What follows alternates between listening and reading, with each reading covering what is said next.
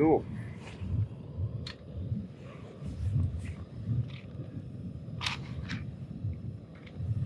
Now the reason I'm using gas is because I've entered the World Porridge Championships.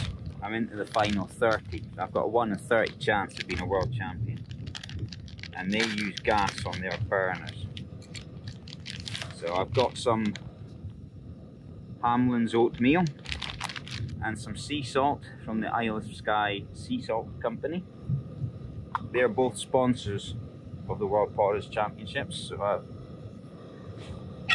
decided to bring along some of their products, and we'll measure out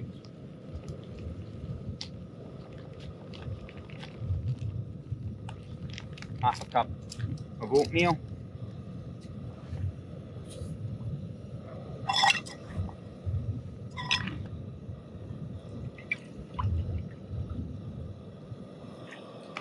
and a cup of water.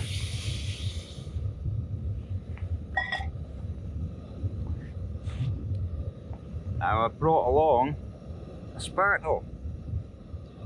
This is the traditional porridge making tool. But the winner of the World Porridge Championships wins a Golden Spurtle. So who knows, maybe in October I will have a golden one. Although for now, I think I'll just stick with the wood. Apparently you have to use the spurtle anti-clockwise, otherwise you accidentally summon the devil or something. That would be a bad start to any day if the devil turns up when you're making your breakfast, I would have thought. And then we'll put some of this Isle of Skye sea salt in.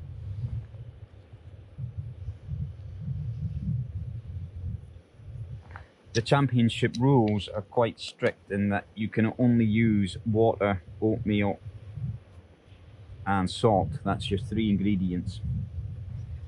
There's also a speciality competition where you can make anything you like. I'll have to work on some ideas for that, because you've got to do both at the same time. Right, that looks about ready.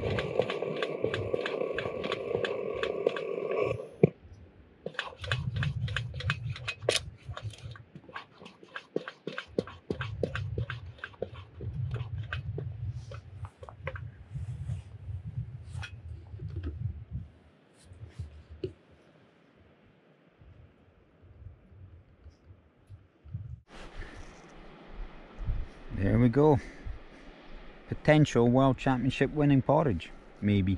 I think I might need a bit more practice though. I've been trying to cook cheaper things nowadays because the prices of everything's going up, and fuel to go camping is more and more expensive. So porridge is a really cheap meal, very good for you as well. So I'm going to go and enjoy this and enjoy the scenery here, and then have a walk around and then head back down the coast.